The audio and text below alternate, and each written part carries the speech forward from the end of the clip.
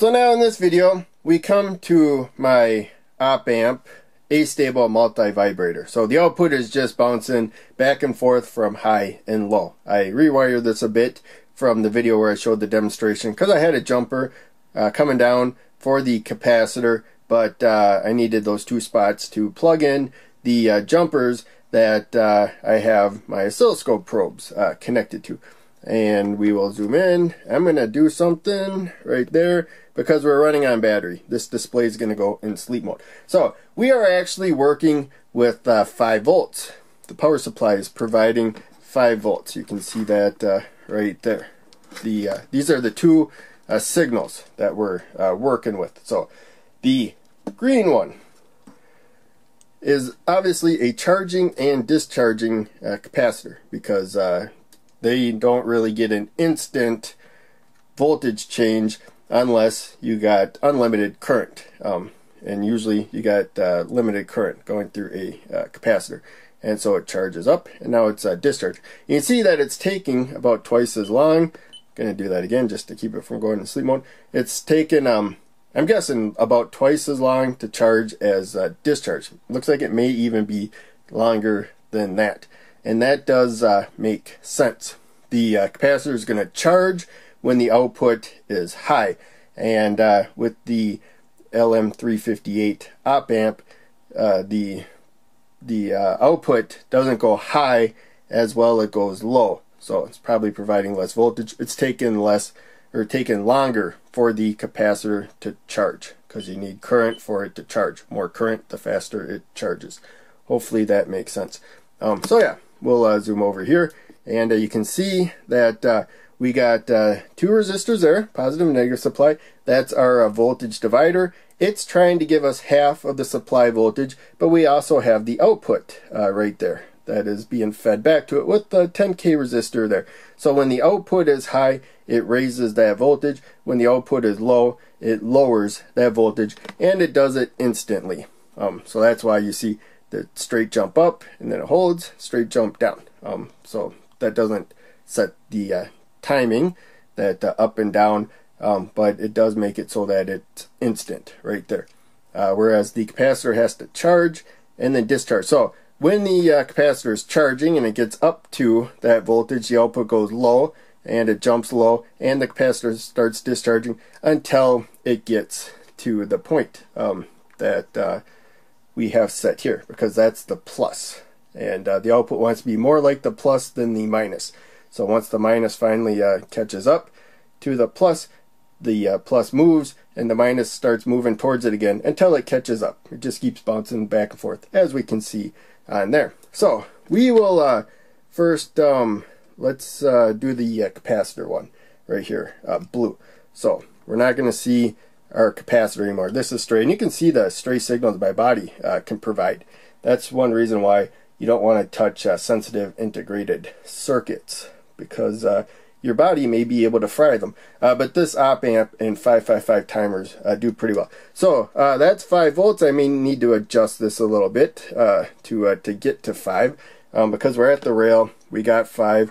Oh yeah, that's I thought it said 5.01. So that may actually be kind of okay, because we're losing probably like 0.05 volts or something from resistance in the wires and whatnot. Screen went to sleep, and so I press that again. Okay, so yeah, we got we're up 5 squares. It's 1 volt per division. Each square is a division. And now we're going to look at what the output is doing. So you can see it's just shy of 5. And now we're going to go to the output, and I'll have to share a hole. There we go, I actually got it in there, with one of the leads, the lead to the resistor right there. And there you can see the output voltage. It's getting close to 4, but short of 4. It's not up to 5, not even close. And then yeah, it's doing better down here, I should say. That's why the capacitor is discharging quicker, because we are getting a lower voltage at the output. Whether it's at the high part or the low part when it comes to the output, it's the same resistance that it's going through to get to the timing capacitor. So the closer you can get to 0 volts, the faster it will discharge. The closer you can get to 5 volts, the faster it will charge. Since we don't get as close to 5 volts as 0 volts, it's going to take longer to charge to the voltage that we have to get. So yeah, you can see that there. And okay, we'll add a little bit more to that. So that is with a load. This is going to do better without a load. And we can let's see if I can pluck this without removing that jumper. And I'm not watching the screen right now, but I'm guessing when I removed this one, I haven't looked yet, we got all the way to ground. No, all the way to the not all the way to the positive rail, at least a volt away from the positive rail. But with this side, when I removed that one, I bet we got all the way to ground. I haven't looked yet, but I got there. So yeah, we're actually not doing as good as I thought. And maybe that's because yeah, we have this 10K resistor coming down here. So that may be another reason why the output does still have to provide a little bit of power. But yeah, I thought we would get to ground for sure. That's a little bizarre right there. Let's yeah, I thought we would be doing better than this. So what I'm going to do is remove the capacitor and remove this feedback resistor right there. Get the LED out of the way. And that. So yeah, now you can see, so green is to ground. I believe that is the output. See if it changes. Okay, it's holding steady, so I think that's giving a high signal.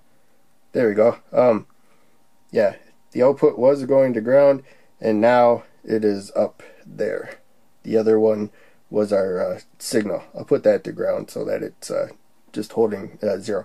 So yeah, we can't get all the way up to 5 volts no matter what.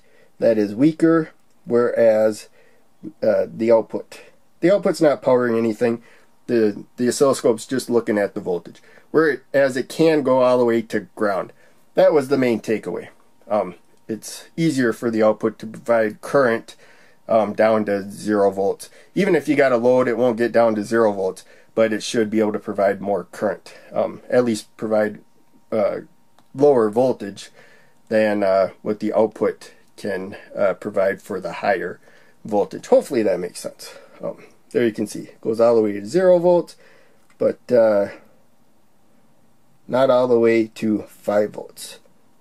That's what it would go to if it was a rail-to-rail op amp. Now, rail-to-rail op amps, where the output can go, that full range right there, they usually can't provide current either. I don't know if there are any that can provide current. Maybe you just use them to switch transistors.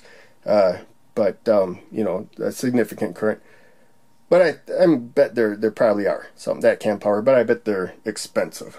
But yeah, in any case, I thought I would do another oscilloscope video. Luckily, I don't really have to charge this yet, but this one does discharge over time.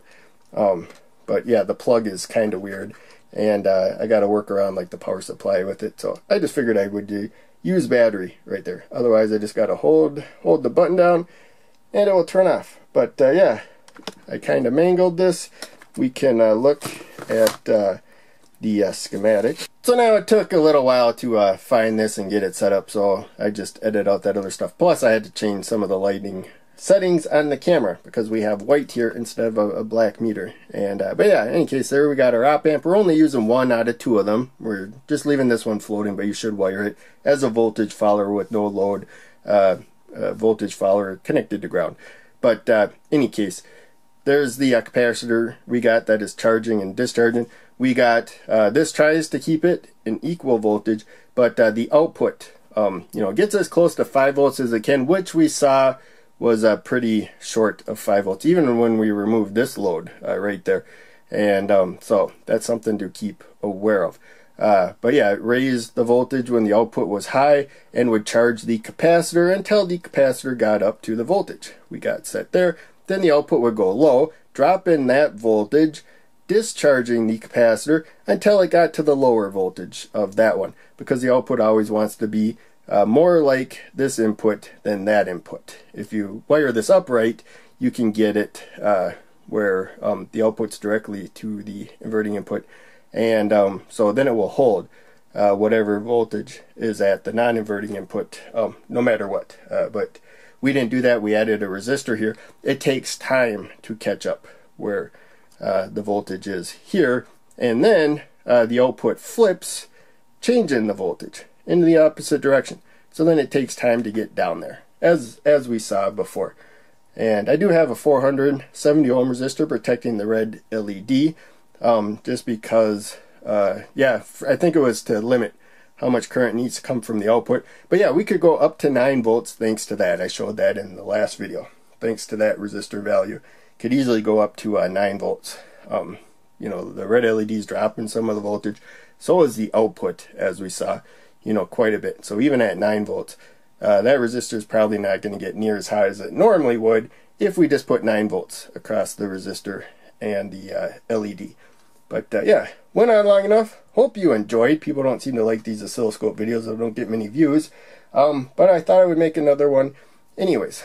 So thanks for watching. Make sure you check out one of the other videos I posted on the screen, and check out the links down below. They all help out a lot. I'll see you in the next video.